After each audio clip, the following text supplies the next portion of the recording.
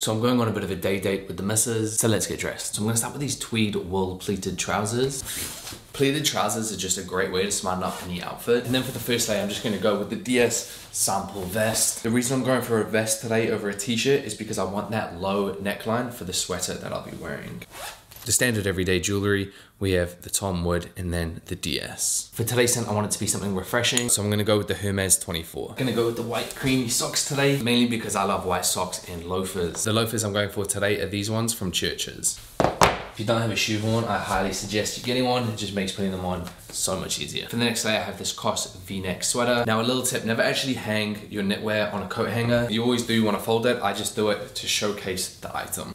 And then we'll add that little French tuck on the side. And as you see, because of the V-neck, that's why I went for the vest. To make the outfit a little bit more casual, I'm gonna go with my cap from ALD. And then to finish all off, I've got this beautiful croissant bag from Le Maire. And that's today's outfit. Let me know what you think.